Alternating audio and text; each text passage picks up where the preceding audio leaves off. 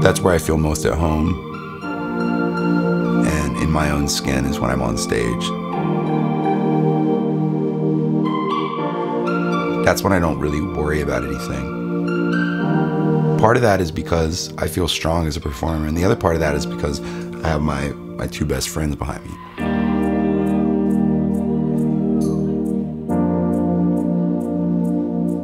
We got a new record dropping March 25th. Song for that, man. Very, very excited.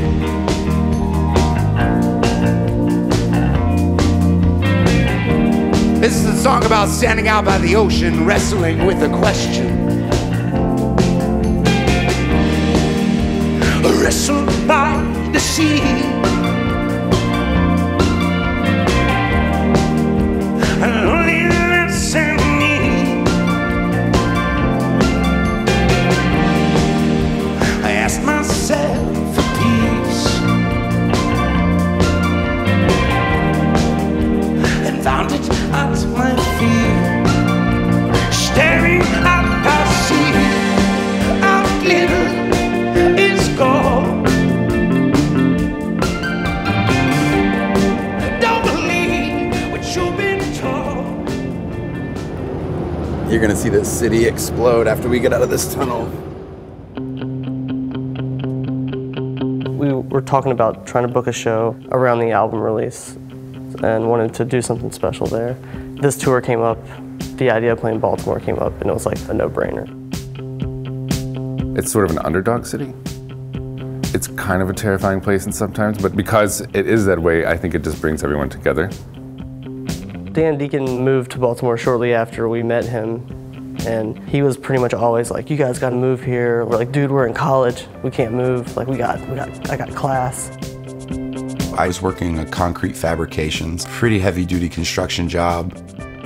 College ended, we played this show at this place called The Depot here in Baltimore, and there was this, it was almost like a palpable energy in the air. Like, it felt electric. It felt like something was going on here. And we all quit our jobs. We moved to Baltimore and started touring constantly, and been here ever since. It's official. We finally moved to Baltimore. We're at the fucking Floristree, man. This is a special place.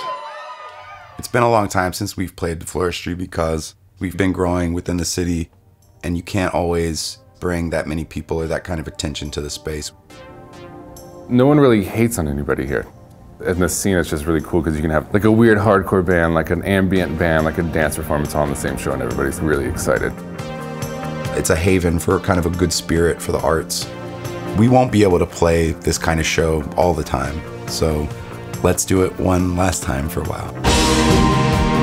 People change, some people live too. We were asked in an interview recently what success would do for us, or if it would change us, or what is success. You know, when people change. I mean, we already have success in what we do, you know. We've been able to live off of our music, to eat and pay our bills for 4.5 years.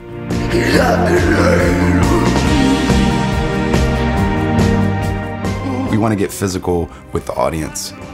By showing my own vulnerability, it allows people to open themselves up to that possibility for themselves.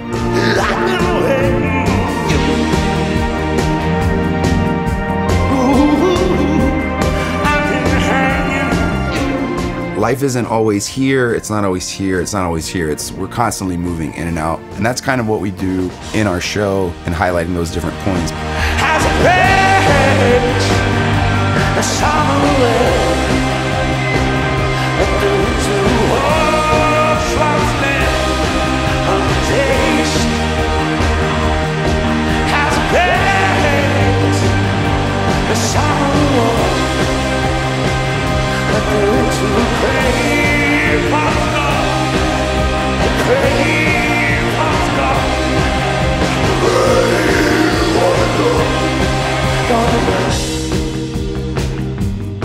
The hope for us and what we do is creating something that is honest enough that it can open people up to themselves.